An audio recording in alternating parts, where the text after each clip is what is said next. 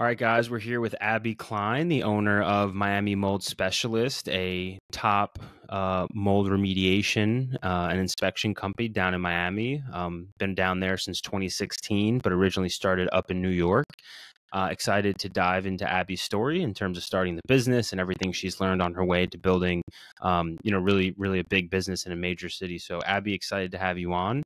Excited to dive into your story. How are you doing today?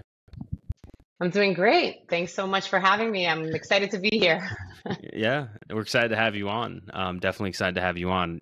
So really want to dive into, your story, Abby, everything you've learned along the way of building your business. But yeah, just to start things off, can you tell the audience a little bit about yourself and the business that you run? Yeah, so I run a mold inspection and remediation company in Miami. We service all of South Florida. I am very much so a people's person, so a lot of what I do is just based on, everyday interaction with our standard clients and just building those, relationships with people and really learning about their needs and, how we can help them.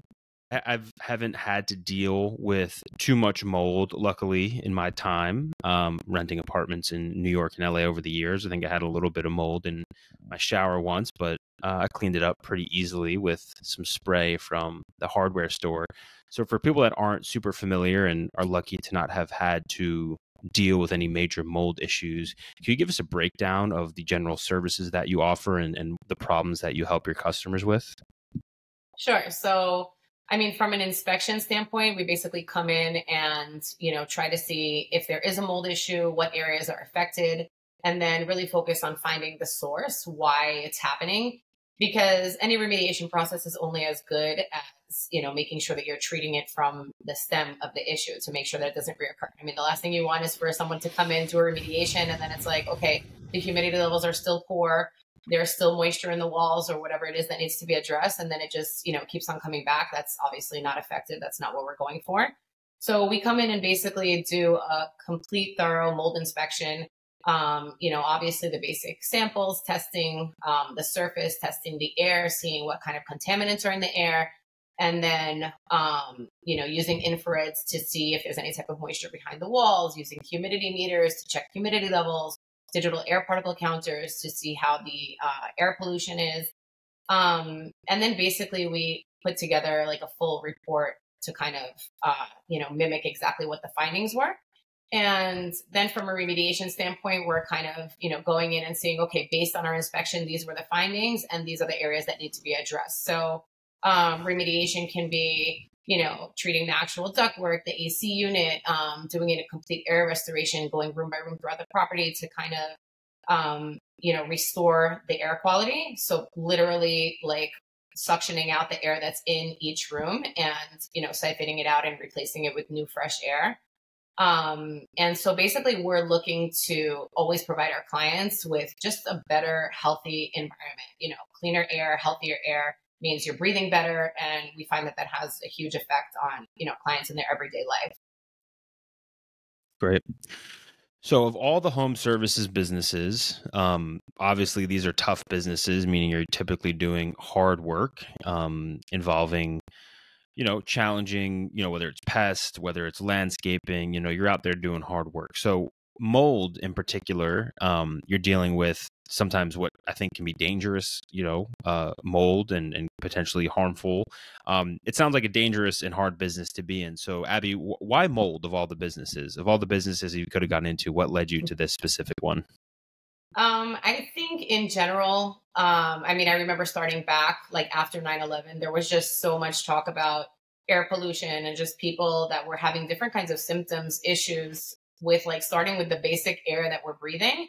And, like I said, I'm always looking for education, just curious on, what people are suffering with and listening. I think really like the key to starting any business is kind of like listening to the people around you, what they're experiencing, what the needs are, and then kind of tailoring that. So, just me, I wanted to kind of like have a value and a purpose to what I was doing. And I think that just in general, people are very focused, like we're kind of conditioned to focus on health from a diet standpoint or from an exercise standpoint or even from a spiritual standpoint, but something as basic as like, the everyday, breathing of air, like just the environment that you're actually in on a daily basis, whether at home or at work. So I think that really, kind of made the difference and kind of was like, okay, I think this is where we need to be, because I just feel like that was a missing space, and just having the opportunity to provide like organic solutions for these people, because maybe, there's others that are doing maybe similar, treatments, but you don't want to replace the mold with harsh chemicals either. Then you're creating different problems. It's all focused about, the health and condition of the environment that you're in. Got it. Going back to the original business in New York before you moved down to Miami, can you talk us through like the first 5-6 weeks of starting this business and how you went from like, oh, I think I'm going to start a Miami a mold specialist a company, to now having the burgeoning business that you do? Like, what was that original creation point like, and can you walk us through that process for you? Yeah. So, I mean, of course, obviously I started really small. I literally started out of my apartment, one phone line, just advertising a little bit, on like with PPCs, and just, starting a website, which was extremely basic. And then just doing a ton of research. I mean, speaking with labs, seeing what kind of services they offered, doing research from, of course, the professionals in the industry, which is like the NAMP, the National Association of Mold Professionals, and different, I guess, experts in the field, to kind of see, okay, what is mold? How does it get addressed? How can we clean it efficiently? And then, as calls came in, kind of really, again, like focusing on what are these clients saying? What is their pain point? How can we help? And, building from there. Got it. So let's talk a little bit about the team. How big is the team right now at Miami Mold Specialists? How many employees are there? So right now we're 18 people, including myself. Yeah. Okay. So talk to us a little bit about going from, one person in an apartment to now having close to 20 employees. What have you learned about hiring, firing, finding the right people to join your team so that you have, the best people servicing your customers? What are some learnings that you've had from building a team up to now 20, close to 20 employees? I think in my case, I really focused on kind of like a family environment. So aside from, I feel like sometimes when you're looking to hire, you're of course looking for skilled individuals, but I think the difference is in looking for someone who has the same core values and concepts that you have. Because when you're trying to build a business that's based on honesty, integrity, super focused on, the clients that you're servicing, you really need to have people with those kind of values. Someone that's going to walk into a house and say, okay, like if this was my mom or my sister, how would I be treating this property? And so, and then kind of like, incentivizing that, building this culture, that's really focused around the employees and also the client. Like, so basically we're trying to build a culture where, both our clients and our employees are valued, seen, and heard. Like, that's really what we're looking for. And at the beginning, of course, it was difficult. I mean, it was literally like, putting as many ads as possible and interviewing people. But aside from, like I said, honing in on the skills, really focusing on like, okay, what are the values of the person that's sitting in front of me? Can we build together? And, just go and create based on that. I mean, from a small apartment, you end up moving, you outgrow your space. Then, I actually moved to, another apartment, but it wasn't the one where I was living, and then slowly kind of like phase yourself out so that you're not putting all your investment in one place that, immediately and when it's a startup, Yeah, definitely. In terms of like the early days and getting the business off the ground, what were some of the channels that you found were helpful for getting new customers? Was it social media? Was it, PPC advertising, like you mentioned? Were you doing any print media? Talk to us a little bit about customer acquisition in those early days at Miami Mold. Yeah. So, I mean, in the beginning, we, of course, used like the more old school methods. So definitely like media for sure. We were in newspapers all over. Like here in Miami, we have community newspapers. That was definitely a big one, and they have like their little newspapers for each individual area. So we definitely did that. Of course, SEO, PPC for sure. Basically like a diversified marketing strategy so that you're not putting all your eggs in one basket. Um, you know, and then of course, social media as it grew ended up taking its place. We held out on that kind of for a while. We're using more traditional methods, but now, of course, since everybody's on social media, it's kind of like the next step in keeping our clients interested and getting those clients through the door. Let's talk a little bit about mistakes you've made and learned from. Our audience is and sometimes has a home service business that they're currently running. Other times they're thinking about starting one. So for someone that's thinking, oh, like, Abby's story is great. It seems like she's built a great business. I want to get into mold remediation and inspection. What's 1 to 3 mistakes you've made in the past that you've learned from that you could tell someone that's thinking about getting into this business? I mean, I think mistakes in general, I mean, that's just bound to happen. Like that's part of what we do on a daily basis. Like meaning from the beginning, there's going to be so many learning points and pain points, but just to see them kind of more like opportunities, like, okay, what is it that we need to be doing better? Who is it that we need to be listening to? And then kind of like fine tuning the process from there.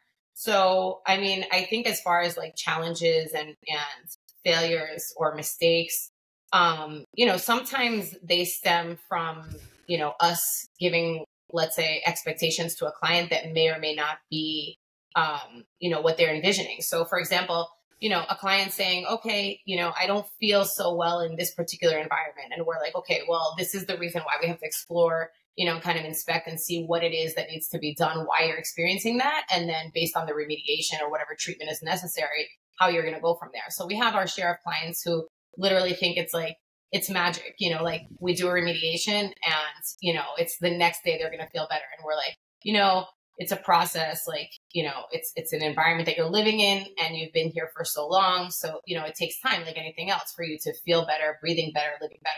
So I think being really clear on the expectations and like really like breaking it down is a big one. Because of course, like when you're trying to keep your customers happy, you really want to just make sure that they're satisfied, you're giving the best quality service and they know exactly what to expect. So I would say that's a big one. Okay. Let's talk a little bit about technology. It's 2024. Everyone I've talked to on here has a different tech stack that they use to power their business. A CRM like Jobber or Booking Koala, maybe getting more sophisticated with, outreach systems like a Go High Level. Some people keep it simple with just a website and a phone number and email. Talk to us a little bit about the pieces of software, Abby, that are crucial to running Miami Mold Specialists. I mean, definitely a CRM is the start, no doubt about it. Like a great CRM is super crucial. I would say a field service management software. So we're all about, transparency and just giving our clients kind of like that customer journey of, what's going on in their house. When a remediation is going on, let's say there's no one in the house, it's empty. So people want to know what's going on. So basically focusing in on, just documenting the full process, photos, videos, and just information as far as the client is concerned. So definitely a field service management, I would say, and a great accounting software. Some people would say a review software. My personal opinion is I found that the best way to get a good review is to ask for one. Like literally when when our team is out there providing like exceptional service, if they just simply ask for a review, a lot of times our clients are very happy to get one. So yeah. That means a lot because you have 788 reviews, which is like a ton. That's like probably one of the most I've seen for sure from guests on the show. So, so you don't use a, Nice Job or review software right now? We don't. We were using at some point Broadly, and okay. We used it for various things, not just for the reviews, but we literally saw and found that, if you just ask for a review, that definitely helps. So what we do is we have those little QR cards. I'm not sure if you've seen that, like it looks like a business card or even like a credit card. It has a QR code, and you just like, the client can basically like tap it to the phone and it opens up their Google link to leave a review. So if you literally ask for it and say, hey, like if you would be so kind to leave us a review, we're all based on customer service and feedback, and it really helps us with our process. They're willing to do it. And especially when you make it easy, I feel like that's key. Like if they're like, oh, I need to log into my account now, and like, and then it gets more, you got to simplify, That's the way. Yeah. Okay. Got it. Let's talk about, what you've done from a operation standpoint, to scale. Like I know you have a lot of clients, you have 20 employees. Like I can just envision the amount of operations and coordination that has to happen across payroll and getting to the clients on time and collecting payments. Like the size of your business, from what I understand, seems like there would just be so much coordination that needs to happen. So obviously, you can't do everything yourself. So can you tell us a little bit about how you kind of manage internal operations so that you still you present a great client experience? Is it just about hiring the right people? Is it about creating, standard operating procedures? Is it about software?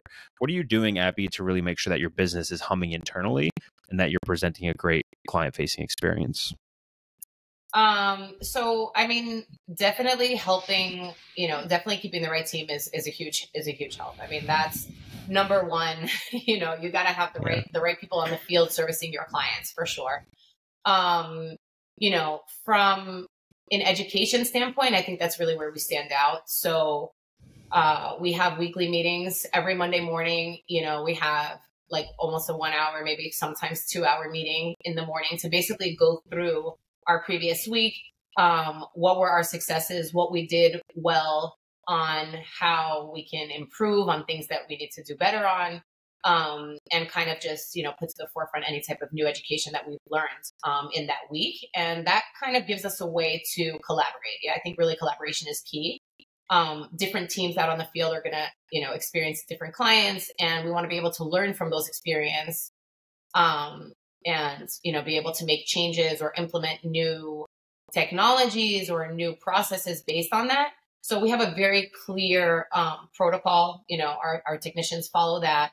Our office is 24/7 engaged with the technicians on the field. We leave windows for, appointment times just for traffic and for other, issues that we might experience on the road. And I think that, between communication, collaboration, and education, I think that's really what's keeping us ahead of the industry right now. 3 C's: communication, collaboration. What was the third one? You made me lose it. We'll go back. Communication, collaboration, and I don't even know what it said. Coordination. We'll find it. I'll pull it out. I'll go back in the interview and get it for the newsletter. I like those 3 C's though. Those are great. So client satisfaction, Abby, means a lot of different things to a lot of different business owners. For some people, that just means getting their clients the lowest possible price, getting them service as quickly as possible, providing the best service that the market can offer. How do you at Miami Mold Specialists define client satisfaction? So we believe that it's literally everything from first contact with the business all the way through completion, and then the follow-up. So that basically means that when you're contacting Miami Mold, I kind of think how I would want to be serviced. So I don't want to talk to machines. I don't want to be routed and called back. I want, I'm calling a business, I have a need, and I want someone engaging to pick up the phone and understand basically what my issues are and guide me through the course of action that I need to be taking. I mean, most of our clients are basically looking for, an expert in the field. They're experiencing something and they want to know, what needs to be done in order to cure whatever it is that they're feeling or that they're experiencing. So, definitely first point of contact, a call, a human, the actual service, coming down, being on time, having communication. We're on the way, we're leaving. Should we wait for you? Should we lock the door? I mean, you're coming into people's homes and, of course it's like intimidating and, some people don't want to leave their belongings, so trust is a big one. you have to kind of like create that experience where it's like, okay, this is what, you're bringing to the table. And we're going to basically come in with all of our knowledge, all of our expertise, and all of our core values to really come in there and make sure, nothing is touched. Everything looks exactly intact the way it's supposed to be. We're focusing on all the pain points in the house. We're doing a walkthrough when we finish, make sure like, was anything left behind? Is there any issues that we didn't tackle? And then, once we leave, of course, having, that client communication as well. We're done. You can come back into your home within X amount of time, and then following up to see, is everything okay? Not just right after, but even a week later, like, is everything okay? How are you feeling? Is there anything that we can help with? And kind of, really continuously, engaging with the client and making them feel that, level of hand holding where you're always going to be retaining customers because you're building relationships. Love it. Love that approach there, Abby. So many good insights here and so many good learnings. Thank you for sticking tough. There's some of the technical issues that hopefully people watching won't even notice because we'll cut them out. That's the beauty of a recorded interview. So, Abby, tell us a little bit about how you're thinking about the future of Miami Mold Specialist. I know you're about coming up on, maybe 10 years, it seems, with the business. You've grown it to an amazing place. How are you thinking about the next 10 and 20 years of Miami Mold Specialists? So I think we're really going to focus on innovation, expansion, and just community outreach in general. So, always staying at the forefront of changes in the industry of mold detection, of mold remediation. How can we provide better service? What new technologies are out there? How can we, continuously increase our, standards and deliver excellent, work throughout, whether it's a small job or a big job, but kind of like maintain that quality of service. And then just increase like community outreach incentives and programs. So basically further education, awareness about mold issues and, what exactly that has as far as an impact on health is concerned. And, what we can do and basically grow from here to assist in our communities locally as well. Love it. Love it, Abby. Where can folks connect with you and the business on the internet, Instagram, Twitter, the website, for folks that want to learn more about, what you're doing and what you're building? Where can they find you? Yeah, so you can go to Miami Mold Specialists with an S at the end.com. That's our website. You can connect with us as well on Facebook, on Twitter, and on Instagram. Also Miami Mold Specialists with the S. And, reach out. We love to hear from our clients. We, big and small, we love them all. Yeah. We really think that, we love to engage and just communicate and reach out. We're happy to hear from you always. Cool. All right, Abby, thank you so much for coming on and hope you have a great rest of your week. Thank you so much. You too. Bye.